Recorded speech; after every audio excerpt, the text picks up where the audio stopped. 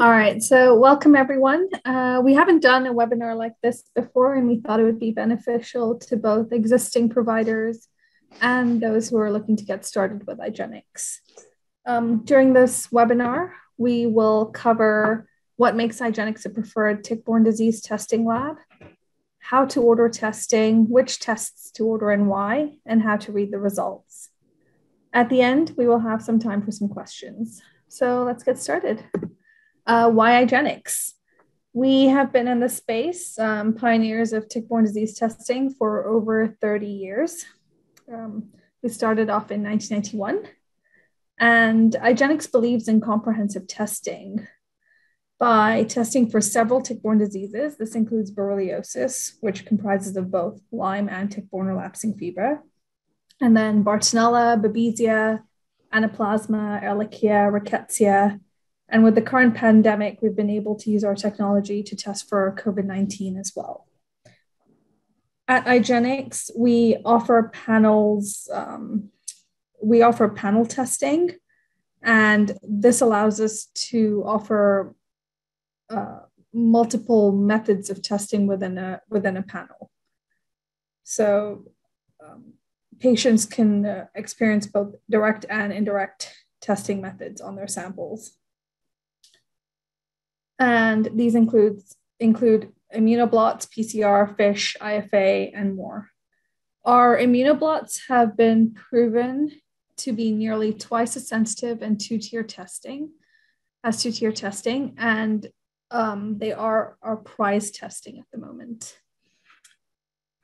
Okay. IGeneX is CLIA and CMS certified and licensed to perform testing in all 50 states, including New York. We are located in Silicon Valley and are a leader in the Lyme community, performing all testing on site, and our experienced research and development team develops all testing in-house.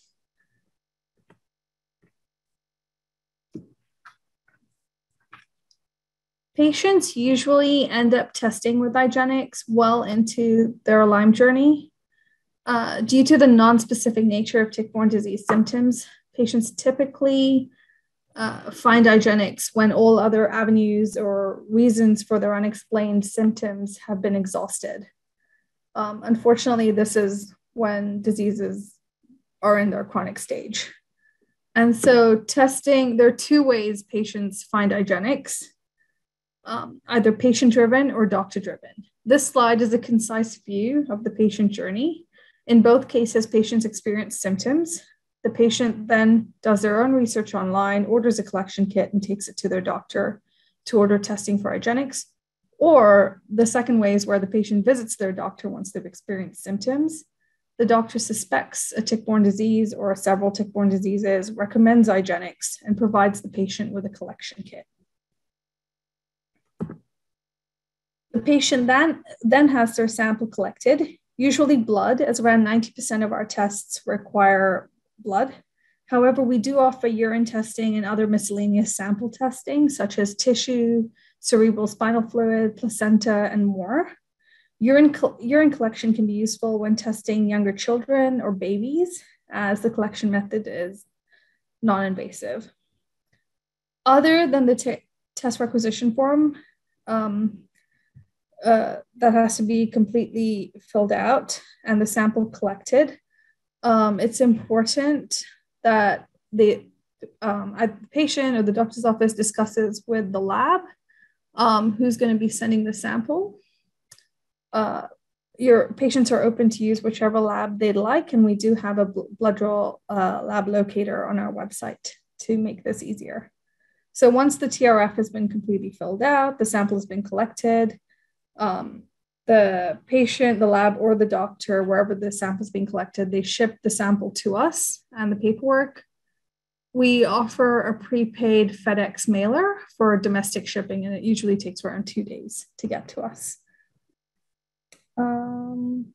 Once we receive samples here, testing typically takes around 7 to 10 business days to process, upon which we send results to the referring provider. And doctors can also sign up for our lab portal, where they can access past results of theirs, anything from September 2016 onwards is available on Lab Portal. So if you are an existing doctor and you have old results you want to you want to get a hold of, just sign up to our Lab Portal by emailing labportal@IGeneX.com, and they'll set you up with an account. For new doctors, we can set you up once you've sent in a sample. And to billing. So for billing, IGeneX does not accept insurance except Medicare Part B. However, we do offer courtesy third-party insurance filing for possible reimbursement. And that third-party insurance filing form is included in the collection kit or on our website. We try to offer competitive pricing, and one way we're able to do this is through our panels. Our panels take the individual tests and combine them into different combinations and severely discount them. This way, you're able to do multiple tests and not feel too much of a pinch. Several organizations with grants and Lyme testing assistance programs are around. One of these organizations is LymeTap, and the best way for patients to apply for Lyme testing assistance is by going on their website. Patients can pay for their testing, or providers can choose to have a credit card on file, which we will bill monthly for any testing performed in the previous month. Okay. And something else I did want to add on is about our add-on testing. So we do keep samples for 2 months. And so if you did a panel and then you realize there's a few additional tests that you wanted to perform, we still have the sample. There are some limitations. We can only keep the fish testing for Babesia and Bartonella for 1 month, as the whole blood is usually good for 1 month, unless you've had the slides prepared in advance for possible fish add-on. And the IGeneX test for Lyme and Bartonella cannot be added on because we do need a fresh whole blood sample. And that's the only one that's collected in this green sodium heparin tube. And you don't need to create an account to test with IGeneX. So kits can be ordered by calling in, emailing customer service, or through the website. An account will be set up for new providers once we receive the first sample. And at that time, we'll also verify that the provider's credentials. The test requisition form offers over 60 individual tests. These are on page 3 of the test requisition form. I'm just going to share the requisition form now, as that may make it easier to follow. And as I mentioned before, these tests, the individual tests on page 3 have been combined into several panels to provide different combinations, and these can be found on page 2 of the requisition form. So let's take a look at this TRF. The first page is pretty administrative. It's basically for the patient to fill out their demographics, include their payment information. It's really important that they do sign the form. It's even more important that the physician signs the form, as testing can be held up if that's not signed. So the physician needs to complete their part and the drawing lab, and then we need the specimen collection information on the storage, when it was collected, and any other pertinent information. Our requisition form can also be found on our website, and it's also included in the kit. The second page lists the panels in an organized way. So we first begin with the Lyme panels. Our immunoblot panels, which Dr. Burrascano will speak more about, are really a lot more sensitive and specific than the Western blot testing. So we first list the Lyme panels, and then the tick-borne relapsing fever panels. And then we combine the Lyme and tick-borne relapsing fever panels into testing into borreliosis panels, as it's prudent to test for TBRF if you're going to be testing for Lyme. as both are caused by Borrelia, just different groups of species of Borrelia. We then take the co-infection testing and combine it with the borreliosis testing into tick-borne disease panels. And these are, as they get more expensive, they get more in depth and more comprehensive.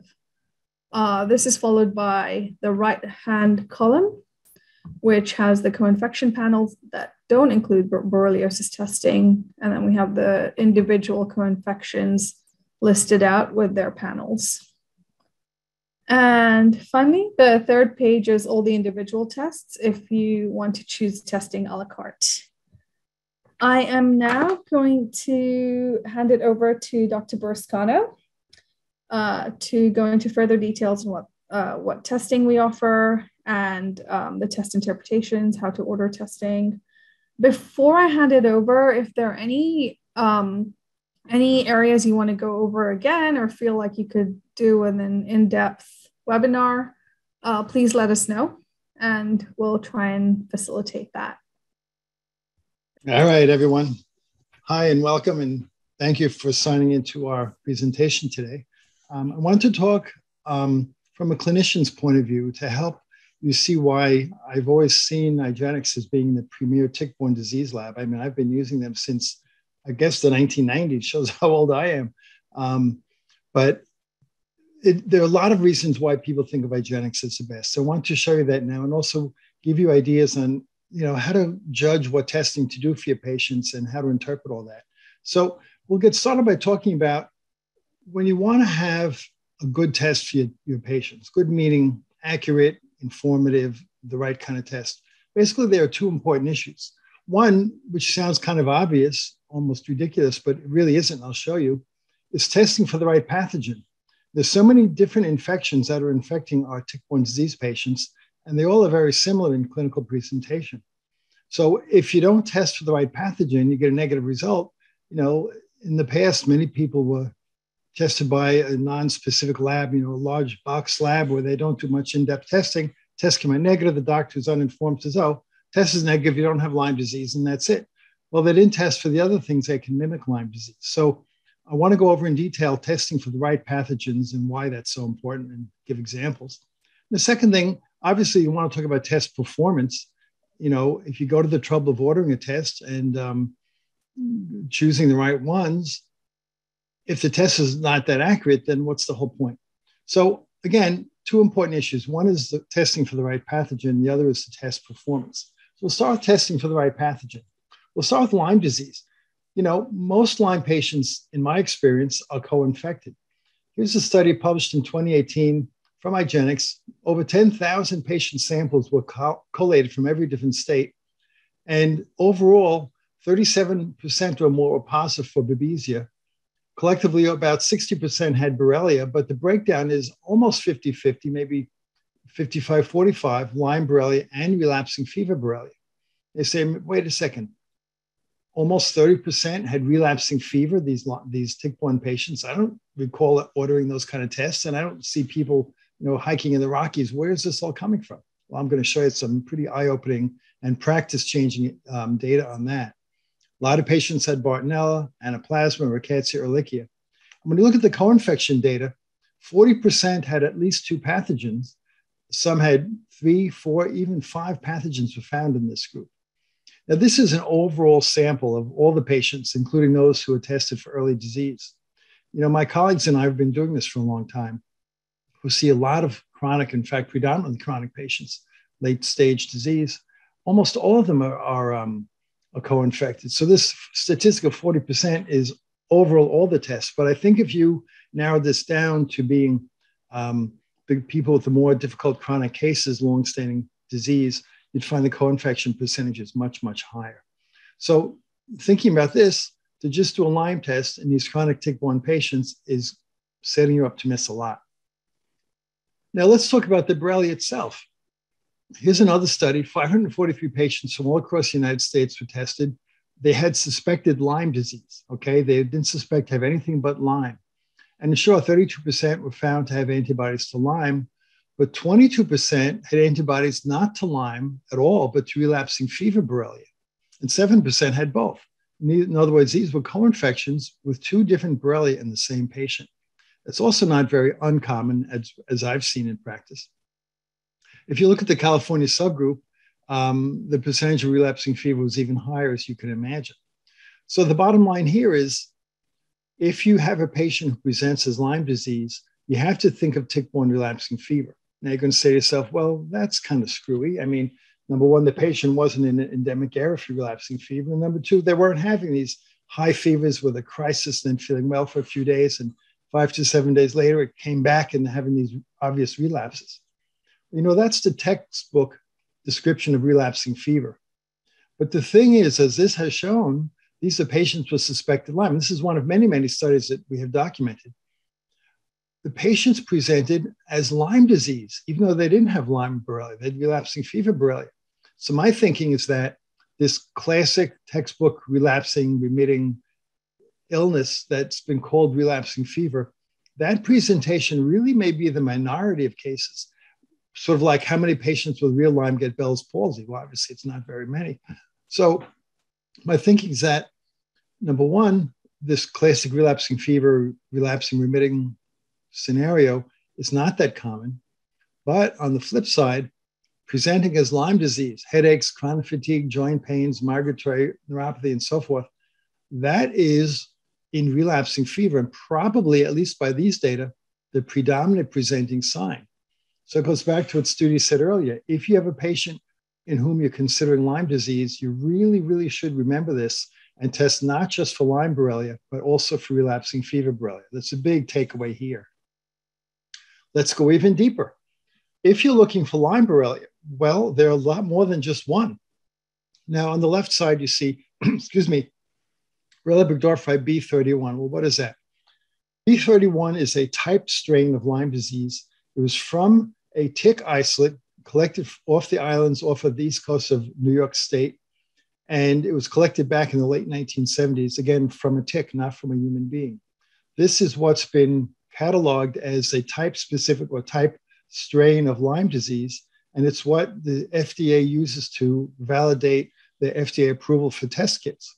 So any lab that uses test kits, and it's all the big box labs and most hospital labs, will base their Lyme disease test on this one strain of one species of Lyme Borrelia that was not even from a human being, it was from a tick. So now, not everybody got bitten by that one tick in New York State.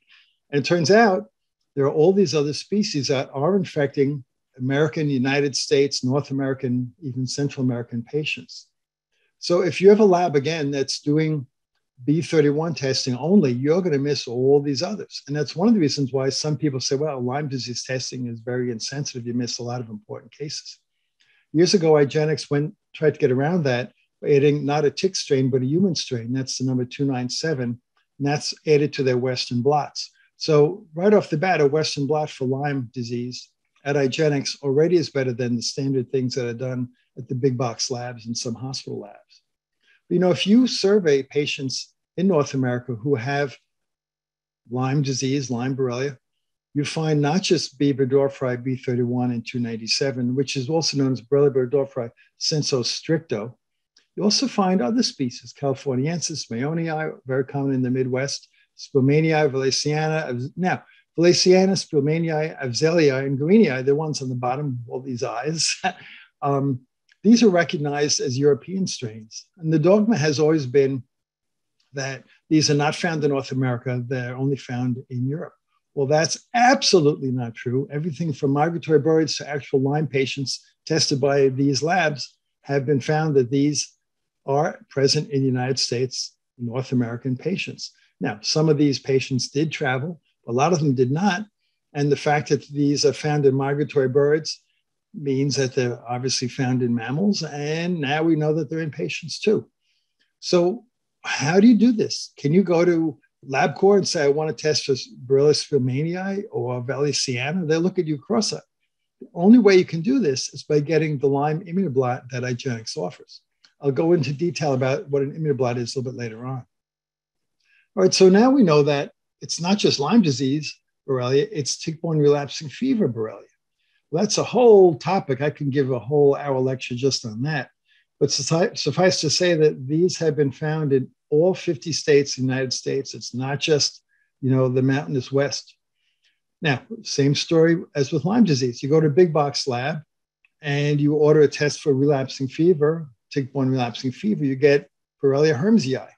Now, that is one of the common ones, and it is one of the ones that can cause these relapsing remitting scenarios. But the test that they offer is a very low-tech IFA test, very old technology dating back more than 50 years. And therefore, in our experience, it's really not that accurate. You can get a test for the other one called Borrelia miyamotoi. It's a relatively newly described species of Borrelia that some think are kind of halfway between Lyme Borrelia and relapsing fever Borrelia. But nevertheless, you can order a test for this, but you have to specifically ask for it. And what you get is either an ELISA, which is really not that accurate because their ELISA, the big box ELISAs, is based on only one antigen. It's called GLPQ. It's like doing a Western blot looking for just one band. So a lot of cases are missed. Some labs also offer PCR for miyamotoi, some of the bigger labs.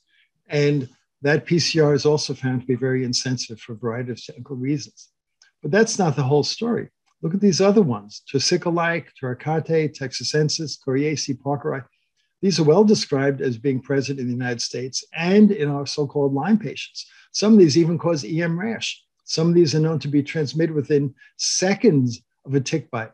Some of these are well known to cause maternal fetal transmission. So these really have a lot of characteristics of Lyme Borrelia and very easy to think about it from a clinical point of view. You can confuse the two. So without getting testing for both groups of Borrelia and the subgroups, all the different species, you're going to miss this. How do you do this? Well, again, the only way you can get all this is with an immunoblot that is offered by IGeneX.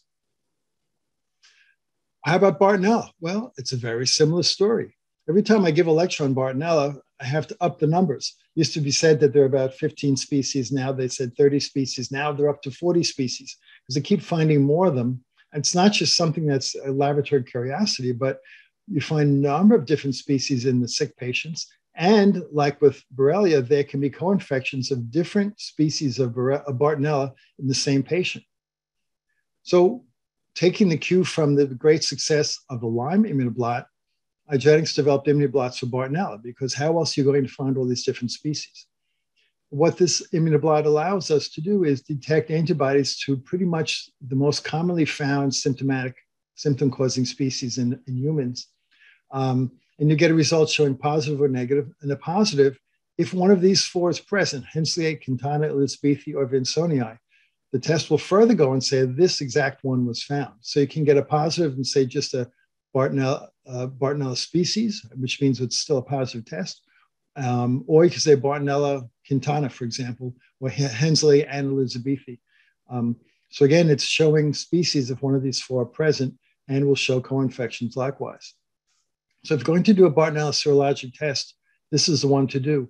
The technology for immunoblotting, by the very nature of what it's made of and how it's created, makes it far more sensitive than any other serologic method that's currently available.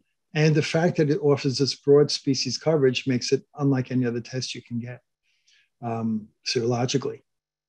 IGeneX also is an expert on FISH technology. What is FISH? It's called a fluorescent in situ hybridization assay. This is a direct test that's not like PCR that looks for DNA. This is a direct test that looks for the RNA. And the interesting thing about this is they take a drop of blood and they put it on the slide and they stain it with a specific probe that latches onto the specific RNA you're looking for and then fluoresces. So they use a microscope to scan the slide and actually see the organisms in the blood or in the blood cells or in the tissue, whatever test you're doing. And you can directly see it there. Now, this test has been found clinically to be more sensitive than even a PCR for Bartonella. And as many of you know, if not all of you know, Bartonella is a very difficult organism to pick up. And it's sometimes it lives in tissues and you're not going to find a positive blood test. And you have to do another positive direct test. You have to do a serology. Sometimes the species are immunosuppressing or have been hidden from the immune system and you don't really find much serologic response, but you can find them in the bloodstream using the FISH test. The other thing about the Bartonella FISH, it's designed to detect them at this genus level, not species, but genus level. So it'll say Bartonella is present. And that way it's much more broad. It's not just for Hensley or Quintana, it's for all the Bartonella. Now, the other thing which is huge about a fish test, not just Bartonella, but all fish tests, is that it can detect organisms even if they're hidden in biofilms. That's not something that PCR has ever been been proven to do. Now, we know that Bartonella is a huge maker of biofilm. I've actually seen blood smears from patients with Bartonella where you find the organisms floating in the bloodstream and not in cells, like people say, oh, it's always within red cells. Well, no, we see them free swimming, but embedded in biofilms. Now, you would not be able to detect this from PCR, but you will do it by fish because fish will detect biofilm residence.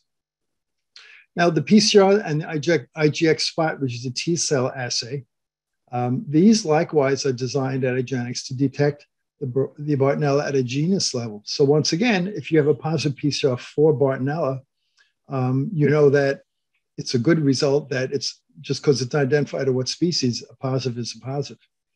The IGeneX spot is a T cell assay. What they do is have T cells that are primed for whatever organism you're looking for. Patient's blood is exposed to the test. And if the T cells have been sensitized to the organism, the patient's T cells, what happens is it starts to produce interleukin and they can detect that. So the T cells in the patient, they're primed for the illness. In other words, it's been exposed to the pathogen and they have the memory for that. This test will pick it up, which is interesting because it's an indirect test that does not rely on B cells or serology. So you can have someone who's seronegative but T cell positive. And that's very interesting because to me, that means there's something wrong with the patient's immune system. So the genius of this is if you do something very, very effective like an immunoblot, which is basically a B cell type of test, and they had a T cell based test like the IGeneX spot, and one's positive but the other one is not, then you know that one of these two arms of the immune system is not functioning well. And this is obviously something we always are concerned about in tick-borne disease patients because we know these illnesses can be immune suppressive.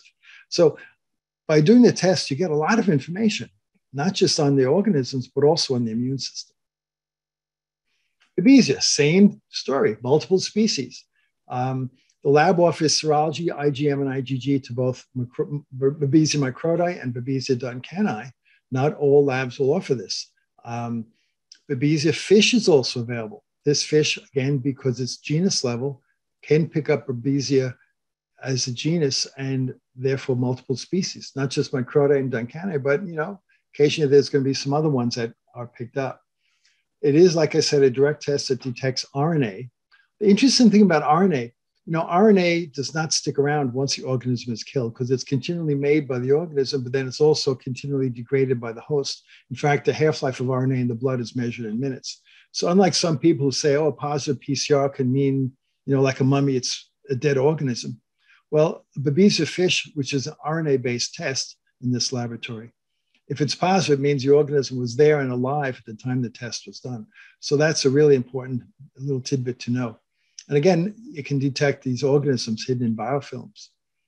The PCR that's offered, again, it's a direct test. It's a DNA level test. And as with all of these at IGeneX, it's designed to detect at a genus level. So you have a much broader spectrum of coverage. So the obvious conclusion from all that I've been telling you is that it's really often necessary, especially when you're starting with a new patient, to look for multiple pathogens. Because of the symptom overlap, it's often not possible to separate them out on clinical grounds. And for example, as I explained very much before, symptoms of Lyme and relapsing fever, tick-borne relapsing fever, can overlap to the point where you absolutely do not know one from the other just on clinical grounds. Now, we know that Bartonella can cause things that we attribute to Lyme, for example, joint pain, fatigue, neurologic issues, and so forth. Likewise, Babesia can cause headaches, dizziness, fatigue, things that we attribute to Lyme. So again, on clinical grounds, it's sometimes very difficult to sort one out from the other. And like a lot of our patients, sometimes they have more than one of these things. They might have Lyme and relapsing fever and Bartonella and Babesia, and you really have to rely on the lab. All of these can become chronic. All of these can evade treatment. And all of these obviously can be missed if they're not tested for and not thought about. And again, the conclusion is, testing for multiple pathogens is going to maximize the diagnostic accuracy. You really want to think more than just Lyme Borrelia. All right, so I talked about, which types of organisms to look for and to be more broad in your thinking. But when it comes to the performance part of it, maximal accuracy is important. Obviously, you don't want a test that's got false positives, false negatives. So that's where the immunoblot comes in. Now, this is the genius of this test. The protein antigens that are used in this test are recombinant genetically engineered proteins. They're not proteins derived from lab strains. Now, let me explain this in more detail. When a lab is going to perform a test like a Western blot, how do they get this Western blot? Where do they get it from? How do they create it? Well, what they have to do is they have to take the organism that they're looking at, let's say a Lyme Borrelia. They have to grow it in culture to the point where they start to produce a lot of surface protein. Then the organisms are lysed. They're sonicated and broken up with sound waves into teeny weeny pieces. And by chromatography and other things, the antigens are separated out. And they're then used, put on immunoelectrophoresis to separate them out by molecular weight on the strip. And if you've ever remembered what a Western blot looks like, you see a long, thin strip of paper, these horizontal black lines going across. And each one represents a protein antigen from the organism. But the problem is you have to, number one, find the organism you're looking for. Not all of these organisms can be gotten from a culture. They're not available from, Lyme Culture USA laboratory. You have to find them. Not all of them are available. Number two, when you do find them, what IGeneX found is that the commercial sources are often contaminated. They might have a number of different Borrelia in, and they say it's Borrelia burgdorferi, and they find Xaliides in it. So that can make the Western blot less accurate. If the culture is very active, it makes a lot of protein, you can start getting very dense Western blots and perhaps false positives. It's a poorly grown culture, which is usually the norm. There might not be enough bands, might be enough antigens. You can get some false negatives. Now, because you're basing this on antigens from broken up living organisms that are then put on a filter paper and spread out by electricity and so forth, the other things that'll co-migrate. There can be viruses, other bacteria that will make proteins that look the same on a Western blot. Also, where these horizontal lines end up on a Western blot, these bands, that determines what their identification is. For example, if one goes up to the middle of the band or the middle of the piece of paper, it says, well, this is probably band 34, for example. So in other words, where these things end up on the piece of paper is the way they're identified. And that's very nonspecific. And simple things in the laboratory, like change of reagent concentration or temperature of the bath, can actually change how these things look. So it makes a Western blot and tests based on culture-based antigens like IFAs too. It makes them less sensitive and also less specific. Now, what an immunoblot does, number one, they don't use cultured organisms. They use genetic reverse engineering. They'll take the organism, look at the genetics of it, find the gene that makes the surface protein. They'll amplify that gene. They'll put it into something like E. coli, for example, have that E. coli produce the Borrelia antigen, the specific one, the band 34, for example, and use that in large quantities. They'll purify it, and then they'll put it into the system. And what they do is they'll do this for dozens and dozens of different protein antigens from each organism. And that means that number one, it's completely pure. It doesn't have any contaminants from other bacteria, from other viruses, whatever. So number one, it's completely pure. You don't have this culture problem. Number two, the amount that they put on their test systems is measured. It's actually printed on like you do a inkjet printer. So the quantity is exact. It's not based on how good or bad a culture is. And finally, where they spray it on the strip is a very specific location. So they know what is what. So they know that band 34 is band 34 and not something that might have migrated higher or lower based on the technicality of the test.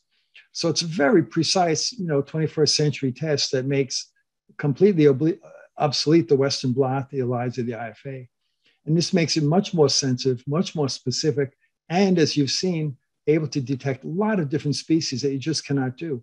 Another example, if you're looking for 8 different species and strains of Lyme Borrelia, you'd have to otherwise do 8 IFAs or ELISAs and 8 Western blots for confirmation if you really want to know what's going on. Here, that's one immunoblot will do all of them. All right, so immunoblot, as I mentioned, is by far the best serologic test you can get. It makes everything else obsolete. The fish assay, as I mentioned, it uses specific RNA probes And studies have shown them to be orders of magnitude more sensitive than direct smears, for example, in Babesia. Babesia smear, standard blood smear that hospitals do, you have to have a good percentage of infection, at least 0.5%, 1%, 2% of the red cells infected. And here, I've heard researchers say this is probably 50 to 100 times more sensitive than that. IGeneX will never give you that statistic because there has to be, FDA approved or whatever to do that. But we just know clinically that, and from my lab colleagues, that this is far more sensitive. Think about it. A regular blood smear, you have to stain it with H&E or one of the other simple stains and look for find a blue spot, which can be a platelet. It's hard to tell. Here, this is a specific RNA probe that fluoresces. So you use a black light, you darken the room, the thing lights up like neon. I've seen it myself. It's really pretty amazing. And because of that, and because it can detect organisms in biofilms, it has shown to outperform PCR. Now, when it comes to PCR, if you do a Lyme PCR at IGeneX and you send serum and blood, they will do not one, but 4 PCRs. They'll do genomic, genetic material and plasmid material they'll do PCRs on, and they'll do whole blood and they'll do serum. So when you order an IGeneX PCR, you actually have the option to get 4 different PCRs out of your one test. So for all these reasons, those of us who know about labs, this is why we use IGeneX. Now I want to show you the difference here. This is a study published years ago, 2007, comparing the sensitivity and specificity of the standard Lyme ELISA has been available, for decades. Get my mouse to work. Here we go. So if you look at the sensitivity, I've got my arrow showing. What are here? 66%, 55%, 50%. Here's one a little bit better at 75%. Look at the other column. If you look at specificity, here it's lower for the 75. So in other words, with these types of tests, there's always a trade-off between sensitivity and specificity. The reason is when these are developed, you have to run the test on a large number of patients, large number of controls, and look for statistically what's a cutoff. So below a certain number is negative, between this number and that's borderline, another above a certain number is positive. And where you put those cutoffs determines the sensitivity and specificity. So if you want to make a test much more sensitive, you run the risk of getting false positives and losing specificity. You say, all right, I don't want that. I want to be very, very specific. I don't want to have any false positives. Then the sensitivity falls down. And these are perfect examples. Here, the ones with 100% specificity, 66%, 55, 50. The ones with higher sensitivity has a lower specificity. So the numbers vary a lot. This author gave a weighted average of 49%. May or may not be valid, but the point is that this is really very, very poor. And I don't know, you never use this kind of, or never accept this kind of lack of accuracy in a test for HIV or hepatitis, cancer. You never do that. But somehow this has become the standard in Lyme. It's what big labs use. It's what the CDC promotes. So go figure. Now, look at the immunoblot results. Now, it's a big table, a lot of numbers here, but I don't want to go through the whole table. I want to show you the very interesting thing that caught my eye. Go through the first column. These are samples provided to IGeneX from the CDC itself. Early Lyme, convalescent early Lyme, then later stages.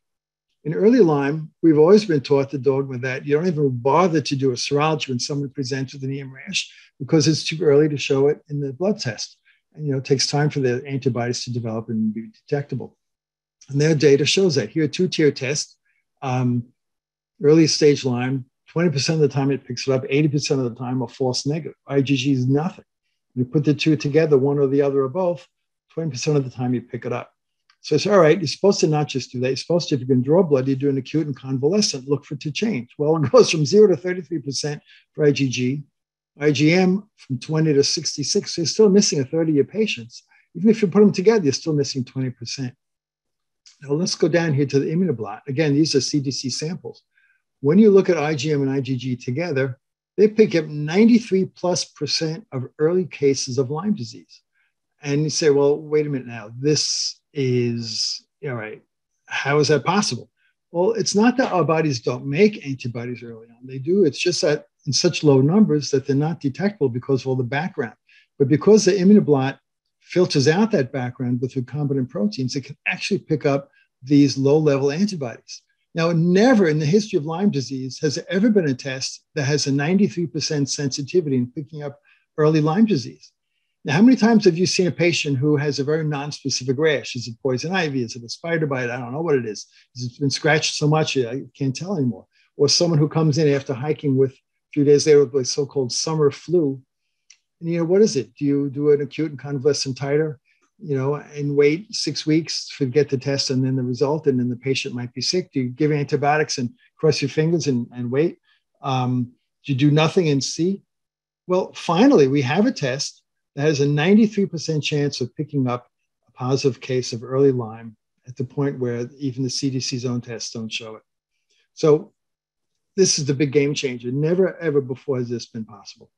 Now, because the turnaround time of an immunoblot is about 5 working days, it gives you the chance to say to the patient, look, within 5 working days, we're going to know with 93% chance that's accurate. Right, now let's go back another way. Say, all right, all this positivity, there's got to be a trade-off, right? Well, look here.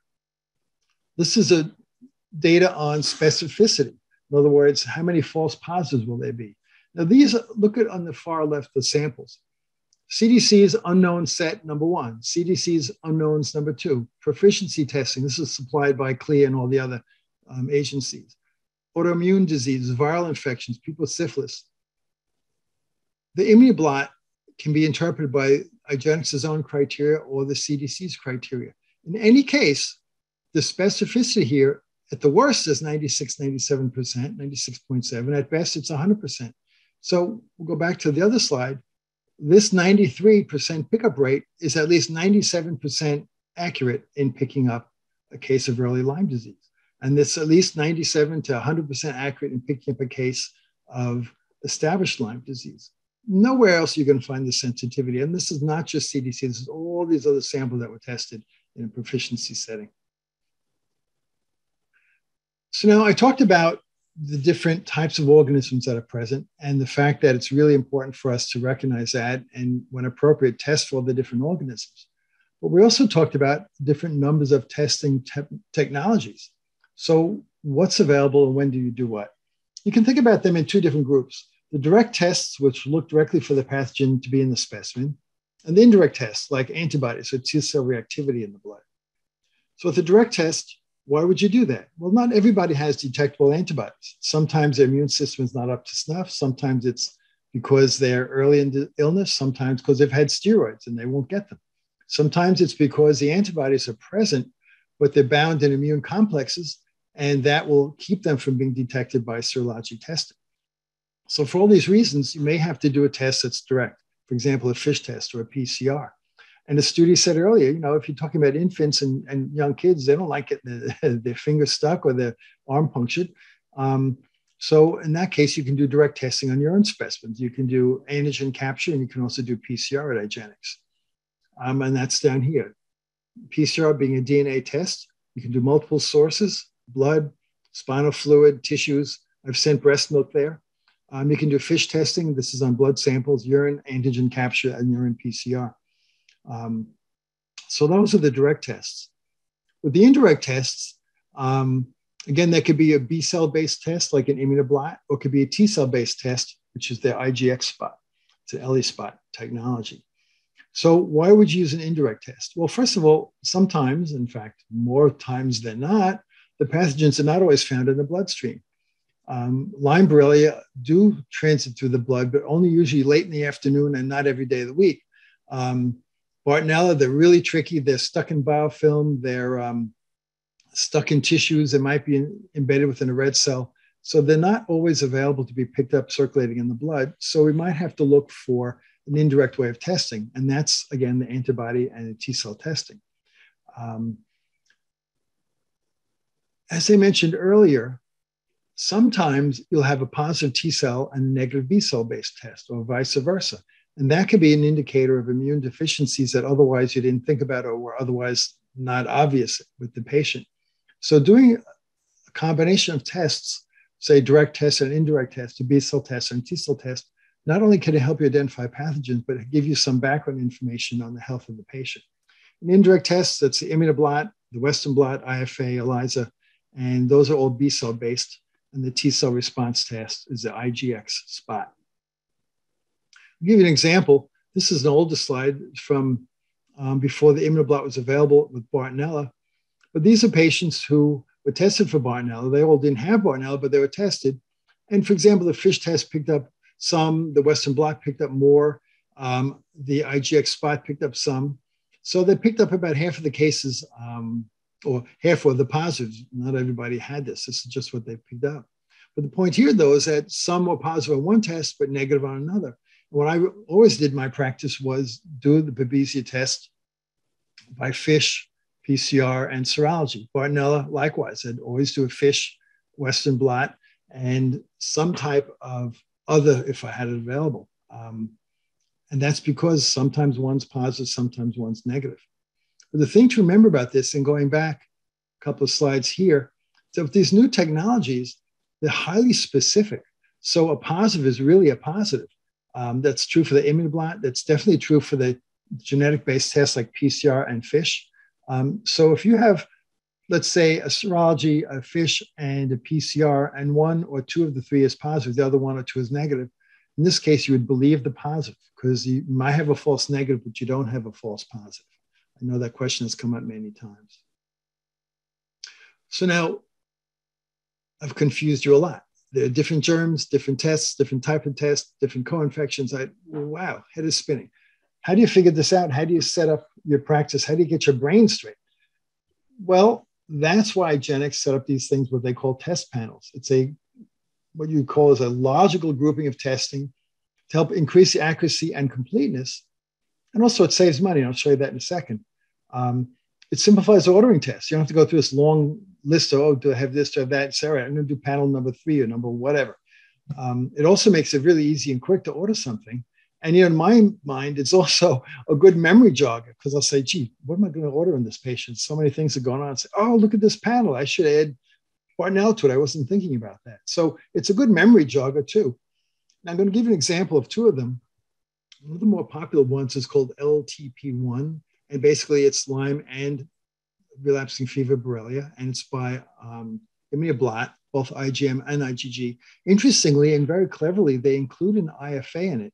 Not that IFA is really going to change much, but some insurance companies require 2-tier testing. So the IFA is the first tier, the CDC recognizes that, as do insurance companies. And the immunoblot, they're recognized as a more specific test, and that could be the second tier. So even if you don't want to do a 2-tier test, this is included in the panel, so you can get better insurance coverage. And you know what? You save $204.50, according to what I've seen. I figured that myself. Hopefully I'm right. But you save over $200 by doing a test panel. So not only do you get better information and more likely to have it covered by insurance, but you're also saving money for the patient. One of the most commonly ordered ones, one of the most popular ones, is their tick-borne disease panel. It has Lyme, relapsing fever, Babesia, the 2 different species of Babesia, the whole genus of Bartonella, HME, HTA, Rickettsia, Rickettsia artyphi. Includes serologies by IFA, includes immunoblots, includes PCR, FISH, serum, and whole blood. The whole thing together is very comprehensive. A lot of the different major players, a lot of different methodologies, all the good ones. And at the same time, it saves you over $1,300. So I really encourage you to look over the paperwork that you can find from IGeneX and look at these panels and get used to them because it's really, really helpful to jog your brain, be very complete, and save some money. Speaking of money, thinking about an immunoblot. So, immunoblot's kind of expensive, which it really is. But on the other hand, if you were to find a lab somewhere, which doesn't exist, but let's just pretend you can find a lab somewhere that'll do 8 different Western blots to duplicate the one immunoblot, you can be paying a lot more money. So an immunoblot is actually a money saver. Number one, because it's more complete. And number two, a better test in the long run is going to save money for everyone, for the patients, for the insurance companies, for everyone. So, don't try and cheap out. Get a better test for your patients. They deserve it, and so do you. Now, the immunoblots are available for Lyme, tick-borne relapsing fever, Bartonella, and also COVID-19. Now, if you don't know about the COVID immunoblot, that's a whole thing that's absolutely fabulous. One day we have to talk about that. Now, finally, IGeneX also offers this last test. They call it a broad coverage assay. It does use recombinant protein antigens, just like the immunoblot. It's available for Lyme and tick-borne relapsing fever, but it's a very simplified stripped-down test meant to replace the ELISA. Just like the immunoblot replaces the Western blot, their broad coverage assay replaces the ELISA. They call it a broad coverage because it does, just like the immunoblot, look for all these different species. It's just very much simplified. It doesn't separately report IgM and IgG, and it doesn't give you species. It just says positive or negative, just like an ELISA would be positive or negative. And that's why it's less expensive and very simple. Now, if you have one that's positive and you want to say, all right, what actually is going on? Is it Californiensis? Is it 297? What's going on? Then you would have to go back and then do an immunoblot just to get the more detailed information. But if money is an issue and you want to use this better technology, don't waste your time, money, and blood on the stupid ELISA. Get yourself a broad coverage assay. Now, this is another slide that's kind of obvious. A better test is important. If you use a bad test, an in-sensor test, you can have a lot of trouble. Think about all the trouble. I'm sure you've seen your patients who've gone to 20, 30, 40 other doctors and finally come to you and they get someone who listens to them and does a good test. But all the seronegativity they've had in the past, misdiagnoses, incorrect diagnoses, patients with neuropsychiatric symptoms are told they're crazy, they should see a psychiatrist. Some are told, we don't know what you have, just live with your symptoms. So seronegativity has caused a lot of patient heartache. But also, if a patient's seronegative, you may have a hard time getting coverage by the insurance company because they say, what's the positive proof that you have this? Even though we know it's a clinical diagnosis, they want something in black and white. And in some jurisdictions, the medical boards are going to start paying you visits because they look for, hard data. You may not only have trouble from medical boards, the insurance companies may start giving you trouble. Your peers, they say, oh, that's that crazy Lyme doctor. Everyone comes in his office has Lyme disease. Well, no, that's why you want a good test with solid data behind it that's available to the public and to anyone who disputes the accuracy of IGeneX. So again, as a good clinician, you want to use the most accurate testing available. And that's, what IGeneX offers. So I'm going to give you some examples. This is a Bartonella immunoblot. On the left side, we'll just talk about it. They give you how to interpret a positive test, how many bands you need. It talks about what species are going to be reported. If these species are not present, but some other species are present, you're not going to get a false negative. They're going to say it's a positive test for Bartonella species. We just can't tell you which one it is. But if you see that, that's not a false positive. That's a true positive. You have to believe that. Now look at this interesting test. Here's a patient who had a positive IgM. On the IgM, only Hensley showed up. But on the IgG, I don't know if you can see it on the bottom, it showed up for 3 different species. So this person was co-infected, and Hensley was an early case, was just beginning. So this poor patient was exposed repeatedly to Bartonella. And turns out, I found out the background, this was a worker in a zoo, an animal worker in the zoo, and ended up getting exposed. So basically, when you get a result like this, it's very clear-cut, easy to interpret, and a positive is really a positive. Here's one on a Babesia. Here's someone had a positive IFA. Look at the top on the right. Borderline. It's only 20. They're tied to, you have to 40 or more to be active. Less than 20, they don't know.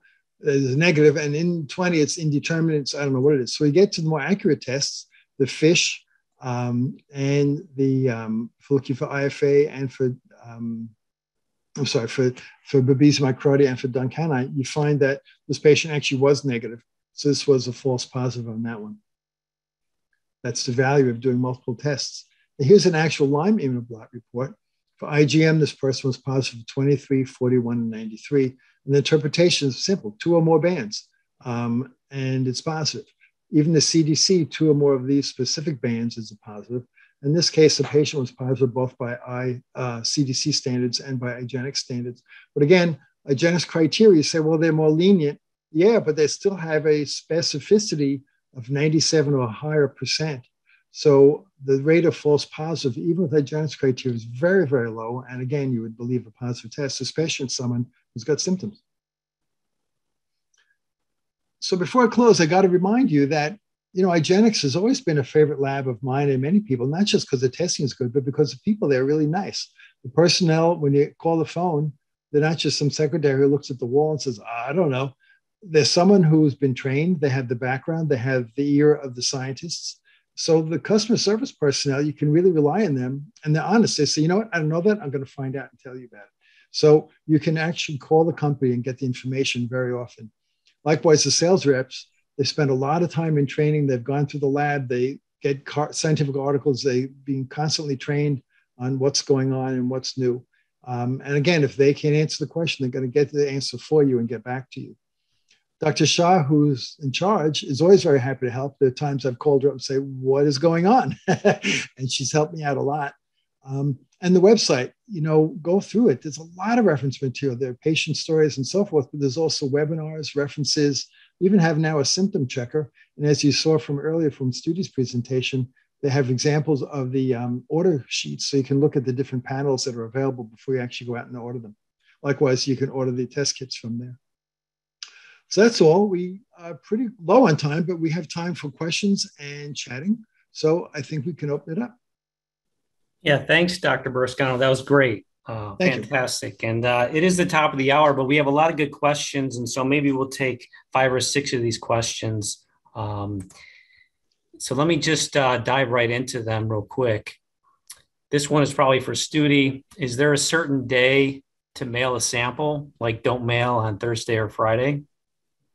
Only if you're doing the IGeneX spot, so Lyme or Bartonella IGeneX spot, then try and get it to us within two business days.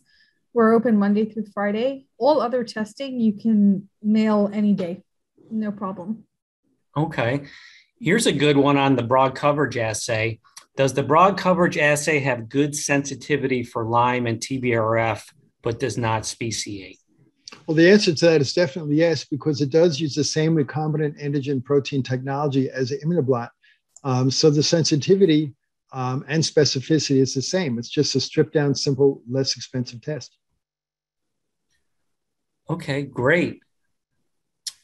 Another one, since there are so many panels to choose from, do you offer clinician consultation to help us practitioners in choosing the most appropriate tests? Well, sure. I mean, that's what I've said in the last slide. You can call the lab, you can talk to sales reps, you can look up the resources on the IGeneX website.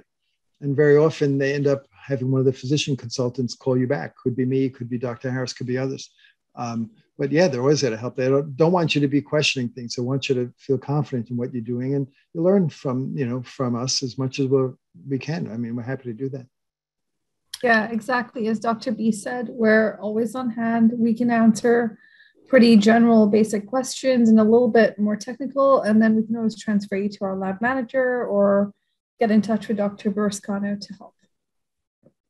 Okay. Another one here. If patients have other coexisting conditions and then test positive with Lyme, how do you focus on treatment, which to prioritize, especially if Lyme infection is dormant? Yeah. Well, that's hard to answer directly because it depends on the patient and all the symptoms that go around the patient.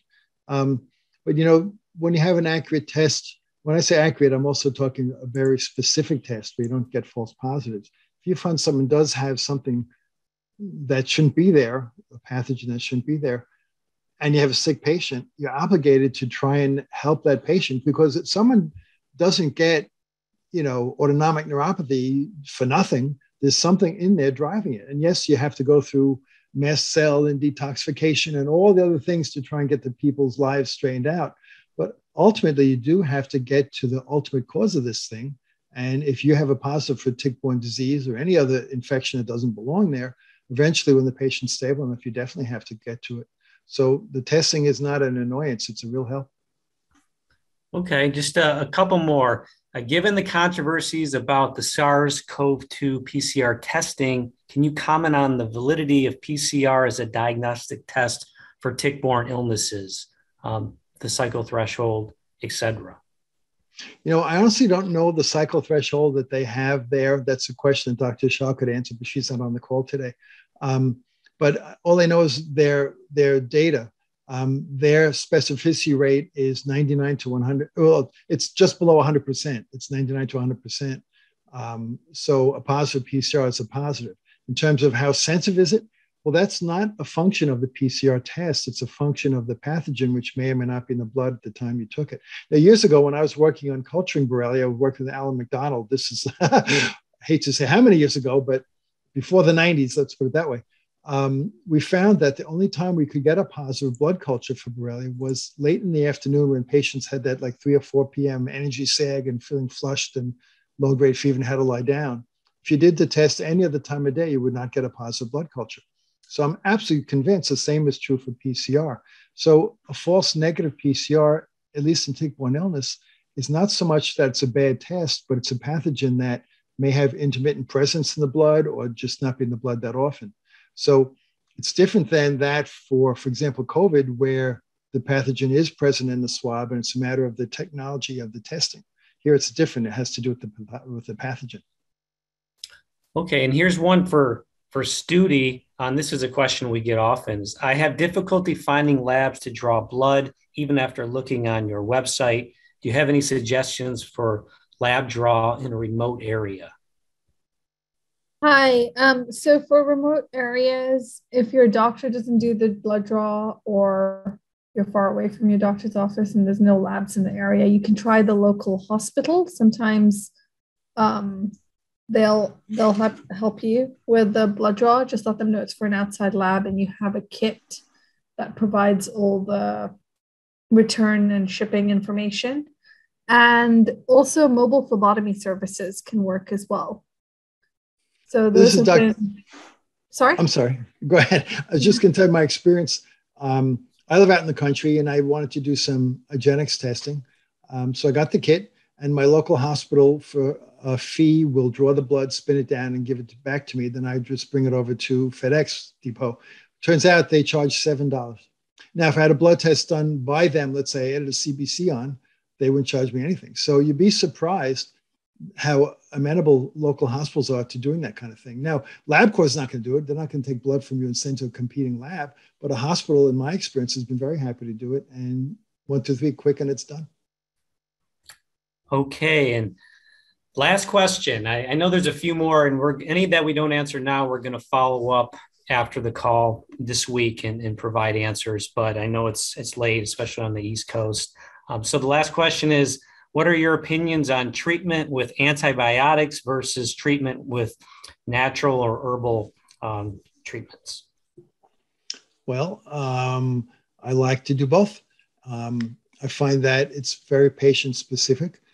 There's some patients who can't tolerate antibiotics well at all, but do tolerate the herbals. There's some who don't tolerate the botanicals at all, and they have to use antibiotics.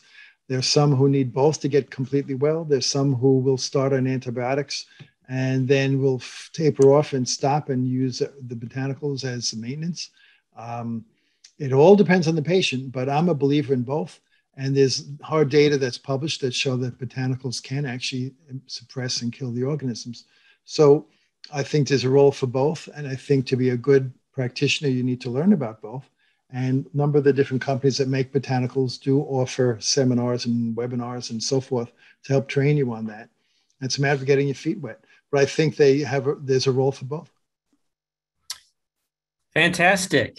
Well, this has been great. Thank you, everyone, for staying on the call. Thank you, Stuti, and thank you, Dr. Burrascano. Again, these slides, as well as the presentation, will be available on our website tomorrow if you want to go back and revisit the material. If you have any other questions, you can call our 800 number or you can email customer support. And we'll get you in contact with scientists or customer support or whoever you need to get in touch with. But anyway, thanks again. And until next time, have a good evening. Have a good evening, everyone. And thanks again.